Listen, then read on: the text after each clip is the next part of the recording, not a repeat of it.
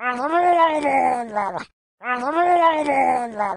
it's Murgo bringing you another gold guide. We're in Blasted Lands, and you're gonna head to Okilron Hold over in Blasted Lands. Of course, the level 90s will be there and stuff.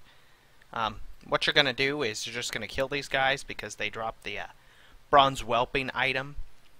It's about a 1 in 1,000 drop chance, but you'll get roughly 1 an hour, and they sell on average across all the servers that I looked at 10 to 15k.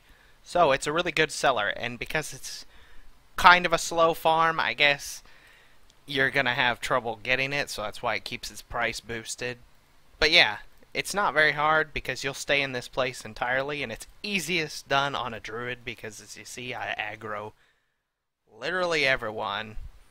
And these guys instant respawn when they're dying for the most part. Just go around, you'll pick them up, and somebody else will have respawned already. So you're not going to have to travel a lot. And of course they drop decent amounts of gold.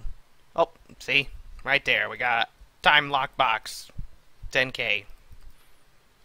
Easy money. But yeah, they'll drop all the silver to gold. Lots of grays.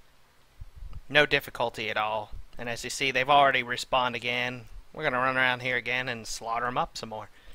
Very, very easy on a druid. Of course, any range class has got it pretty simple. Easy. Easy money. So yeah, that's it, guys. Hope you have fun farming the time lock box. Right there. Teaches you bronze whelping. Thanks for watching. Bye-bye. Remember, everyone, if you want to support Murgo WoW, please just like, share, and subscribe to my videos, and I will talk to you again soon.